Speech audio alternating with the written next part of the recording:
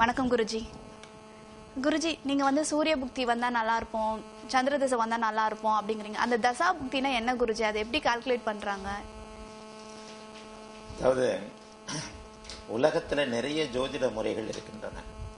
எல்லா நாடுகளுக்கும் ஜோதிட முறைகள் இருக்கு. எல்லா நாடுகளுக்கும் தனித்தனியான ஜோதிட முறைகள் இருக்கு. உலகம் முழுவதும் ஒரே மாதிரியான ஜோதிட முறைகள் கிடையாது. இதுல நம்ம வந்து வேத ஜோதிடம், வேதிக் அஸ்ட்ராலஜின்னு சொல்லுகின்ற ஒரு பாரம்பரியமான நம்முடைய ஞானிகள் கொடுத்த தொகுத்து கொடுத்த ஒரு தெய்வாம்சம் பொருந்திய ஒரு முறையை நம்ம இது பண்றோம். இந்த உலகம் முழுக்க இருக்கின்ற ஜோதிட முறைகளுக்கும் நம்முடைய முறைகளுக்கும் உள்ள வித்தியாசம் என்னன்னா இந்த தசாபுக்தி வருடங்கள் தான்.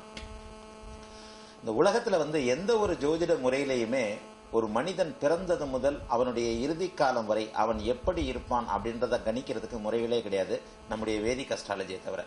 இந்திய வேத ஜோதிடத்தில் மட்டுமே இப்போ நீங்க கேட்டீங்க இல்லையா, இந்த தசாபுக்தி வருடங்கள், இந்த தசாபுக்தி வருடங்கள் மூலம்தான் ஒரு மனிதனுக்கு எப்போது என்ன சம்பவம் நடக்கும் அப்படின்றத ஜோதிடத்துல கணிக்க முடியுது. அதாவது அவனுக்கு எப்போது திருமணமாகும், அவனுக்கு எப்போது வேலை கிடைக்கும், அவன் என்ன படிப்பு படிப்பான், எப்போது படித்து முடித்து வெளியே வருவான், ஒரு சம்பவம் எப்போது நடக்கும் அப்படின்றத கணிக்கிறதுக்கு தசாபுக்தி வருடங்கள் வந்து துணையா இருக்கு. இந்த தசாபுக்தி வருடங்கள் வந்து அப்படின்றது என்ன அப்படின்னு சொன்னா, ஒரு மனிதனுடைய ஆயுளை 120 கொண்டு அந்த 120 வருட ஆயுளுக்கும் 9 கிரகங்கள் வந்து ஆளுமை செய்கிறது. அந்த 120 வருடங்களையும் ஒரு முழு சுழற்சி மூலம் 9 கிரகங்கள் ஆளுமை செய்கின்றன. அந்த எந்த கிரகத்தின் ஆளுமையில அவன் இருக்கும்போது அவனுக்கு நல்லது நடக்குமா கெட்டது நடக்குமா அப்படின்னு ஜோதிடத்துல கண்டுபிடிக்கிறதுக்கு தான் தசாபுக்தி வருடங்கள்னு பேரு. இந்த தசாபக்தின்றதே வந்து அதற்கும் மேல அந்தரம், சித்திரம், சுட்சமம், பிராணன்னு சொல்லிட்டு அதற்கும் மேல உள் பிரிவுகள்லாம் இருக்கு.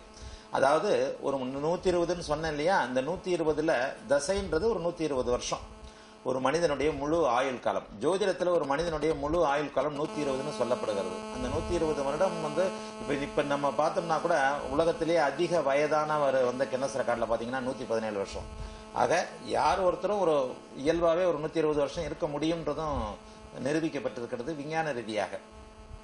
அதே அமைப்பில் அந்த தசாபக்தி வருடங்கள் நான் ஏற்கனவே சொன்னேன், உலகில் உள்ள மற்ற முறைகளில் இந்த மாதிரி அமைப்பே கிடையாது. ஒரு மனிதனுடைய சம்பவத்தை எப்போ நடக்கும் அப்படின்ற அமைப்புக்கு வேறு விதமான முறைகள் இருந்தாலும் இவ்வளவு முழுமையான தசாபக்தி அமைப்புகள் கிடையாது. நம்முடைய இந்திய முறையில் மட்டுமே இது இருக்கிறது அப்படின்னு சொன்னால் இந்த பெருமைக்கு உரியவர் பராசர மகரிஷி. ஜோதிடத்தின் ஆதிகர்த்தாவான ஆதிகர்த்தர்களில் ஒருவரான பராசர மகரிஷி வந்து அவருக்கு முன்னாடி இருந்த அமைப்புகள்ல இந்த தசாபக்தி வருடங்கள் சொல்லப்படலை. ராகு கேதுக்களே கூட சில நேரங்களில் வந்து பின்னாடி தான், அதாவது ஒரு சில தலைமுறைகளுக்கு பின்னால் தான் ராகு கேதுக்களே கூட ஜோதிடத்தில் வருகிறார்கள். அந்த அமைப்புல ஜோதிடத்தின் ஆதிகர்த்தாக்களில் ஒருவரான பராசர மகரிஷி இந்த தசாபக்தி வருடங்களுடைய அமைப்பை அறிவிச்சார்.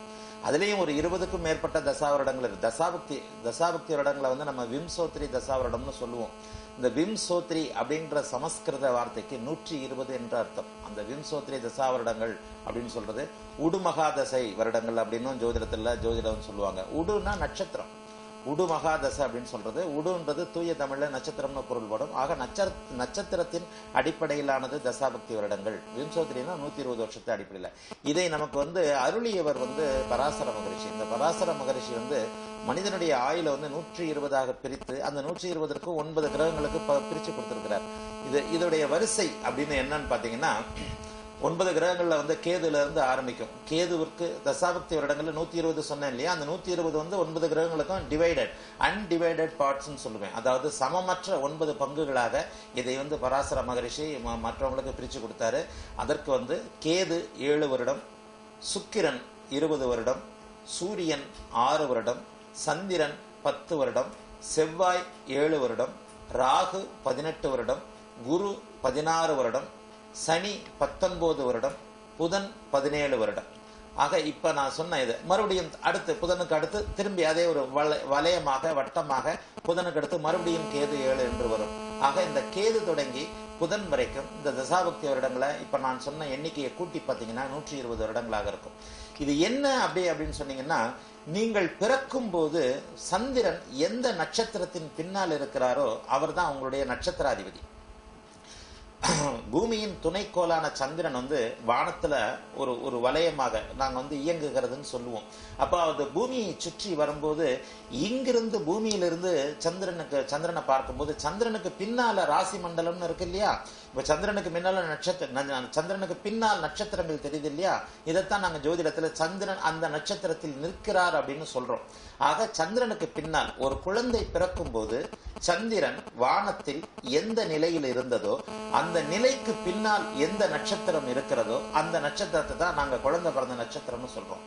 இப்ப அந்த நட்சத்திரங்கள் மொத்தம் 27 நட்சத்திர கூட்டங்கள்னு சொல்லுவோம். ஆயிரக்கணக்கான நட்சத்திரங்களை நம்முடைய பார்வைக்குட்பட்ட 360 டிகிரி கொண்ட ஒரு கோணத்திற்குள்ள இருக்கின்ற ஆயிரக்கணக்கான லட்சக்கணக்கான நட்சத்திர கூட்டங்களை 27 பங்குகளா ஜோதிடம் பிரிச்சிருக்கு. 27 பங்குகள், 27 மொத்த நட்சத்திர குவியல்களுக்கும் ஒவ்வொரு தனித்தனி நட்சத்திரத்தின் பெயரை சுட்டி அந்த நட்சத்திரத்தின் ஆதிக்கத்தில் அந்த நேரத்தில் அவன் பிறக்கும் போது அந்த நட்சத்திரத்துடைய குணங்கள் அவனுக்கு இருக்குன்னு நாங்க சொல்றோம். இதுதான் அந்த நட்சத்திரத்தின் அடிப்படையில தான் தசாபுக்தி வருடங்கள் பிறக்கிறது. அதாவது அஸ்வினி முதல் ரேவதி வரை, அஸ்வினி, பரணி, கிருத்திகை, ரோகிணி, மிருகசீரிஷம், திருவாதிரை, புனர்பூசம்னு ஆரம்பிக்குது இல்லையா, அந்த 27 நட்சத்திரங்களும் 27 நட்சத்திர கூட்டங்கள்.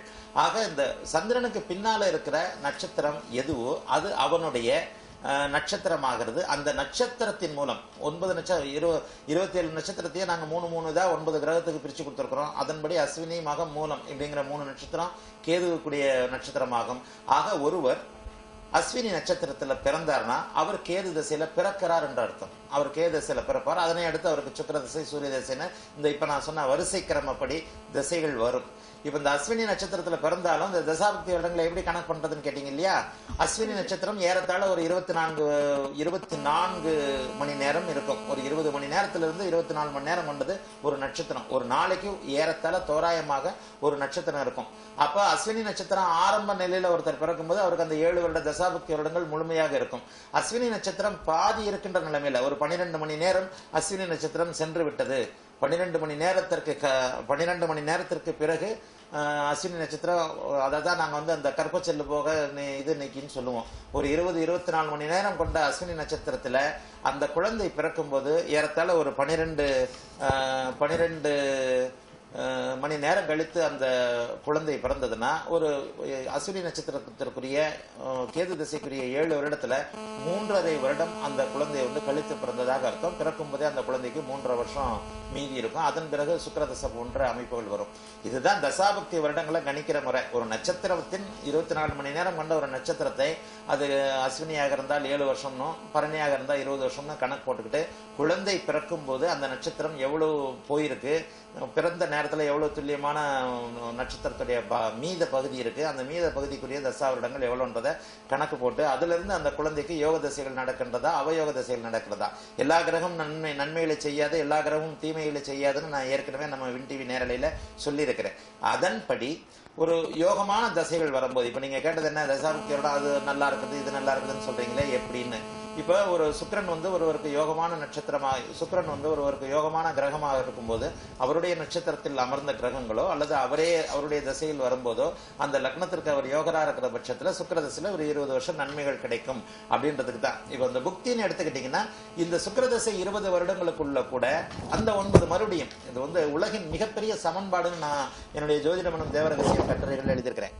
உலகின் மிகப்பெரிய கணித சமன்பாடு இந்திய வேத ஜோதிடத்தின் தசாபக்தி வருடங்களாகத்தான் இருக்க முடியும். அந்த சமன்பாட்டை நமக்கு அருளியவர் பராசர மகரிஷியாகத்தான் இருக்க முடியும் அப்படின்றத நான் ஜோதிடமனம் தேவரகசியம் கட்டுரைகள்ல தெளிவாகவே எழுதியிருக்கிறேன். ஏன்னா அந்த தசாபக்தி வருடங்கள் எப்படி அமைக்கப்பட்டன அப்படின்றத இன்று வரைக்கும் கிட்டத்தட்ட 1500 வருடங்களாக இன்று வரைக்குமே வேத ஜோதிடம் முழுமை செய்யப்பட்ட 1500 வருடங்களாக தசாபக்தி வருடங்களை பராசர மகரிஷி எவ்வாறு அமைத்தார் அப்படின்னு சொல்லிட்டு நிறைய பேர் முயற்சி பண்ணிட்டு இருக்காங்க. நானே ஜோதிடம் எனும் தேவரகசியம் கட்டுரைகள்ல பராசர மகரிஷி ஏதேனும் ஒரு உன்னத கணத்தில் ஒரு தெய்வீக நிலையில் பரம்பொருளுடன் ஒன்றி இருக்கும் போது, ஒரு தவம் தியானம் போன்ற ஒரு நிலைகள்ல பரம்பொருளோட ஒன்றி இருக்கும் போது இறைவனே பரம்பொருளே அவருக்கு இந்த கணக்கீடுகளை நேரடியாக கொடுத்திருக்க முடியுமே அன்றி மனிதரால் இந்த கணக்குகளை போட்டிருக்க முடியாது அப்படின்னு நான் இந்த ஜோதிடம் எனும் தேவரகசியம் கட்டுரைகளை எழுதியிருக்கிறேன். அதன்படி ஒரு மிகப்பெரிய அமைப்பு, அதாவது தசாபக்தி வருடங்கள்ன்றது ஒரு மிகப்பெரிய கணித அமைப்பு. அந்த தசைகளுக்குள்ளும் இந்த வீடியோ நீண்டுகிட்டே போகும், இப்ப நான் பேசுறது நீண்டுகிட்டே போகும். ஆகவே அடுத்து புக்திகள் எப்படின்றத வேணா அடுத்து இன்னொரு முறை வேணா பேசலாம்.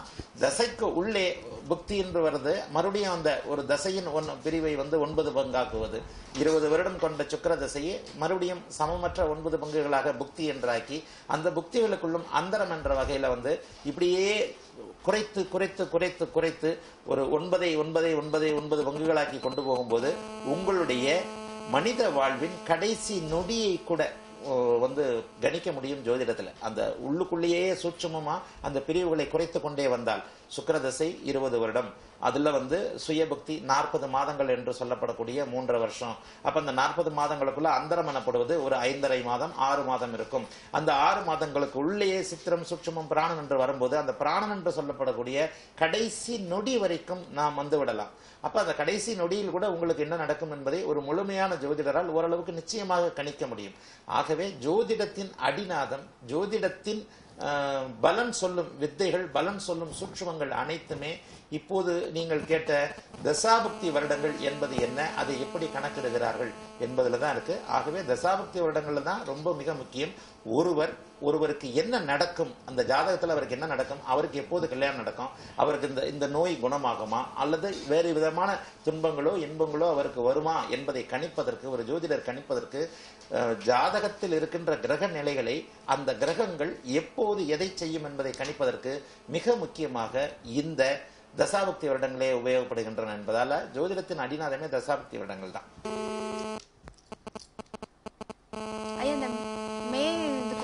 அந்த புக்தி வரக்கூடாதுன்னு ஏன் சொல்றீங்க? அதான் இப்ப நம்ம ஆரம்பத்துல பேசணும் இல்லையா, தசாபுக்தி வருடங்கள் அப்படின்றத பத்தி பேசணும் தான். இப்ப மேஷ லக்னத்துக்கு நான் இவருக்கு என்ன சொன்னேன், மேஷ லக்னக்காரருக்கு புதன் தசை 6ஆம் இடத்துக்குரியவர். 6ஆம் இடத்திற்கு ஒரு ஜாதகத்துல என்ன சொல்லப்படுது, ஜோதிடத்துல ஒரு அவயோக கிரகங்கள் என்று சொல்லப்படக்கூடிய சில கிரகங்கள் வந்து 3, 6, 10, 11 அப்படின்ற அமைப்புல இருந்தா தான் வந்து நல்லது செய்யும் அப்படின்னு சொல்லப்படுது. அதையோட சில சுப கிரகங்களுடைய தொடர்பு இருந்தா தான் அவயோகிகள். நான் ஏற்கனவே நான் சொன்ன மாதிரி வந்து ஒரு ஜாதகத்துல எல்லா கிரகமும் நன்மையை செஞ்சிடாது, எல்லா கிரகமும் தீமையை செஞ்சிடாது. 4 கிரகம் நன்மையை செய்ய விதிக்கப்பட்ட கிரகம், 4 கிரகம் தீமையை செய்ய விதிக்கப்பட்ட கிரகம், நடுவில் இருக்கின்ற ஒரு கிரகம் வந்து நன்மையும் தீமையும் கலந்து ஒரு ஒரு நடுவரை போல வேலை செய்யக்கூடிய ஒரு அமைப்பு.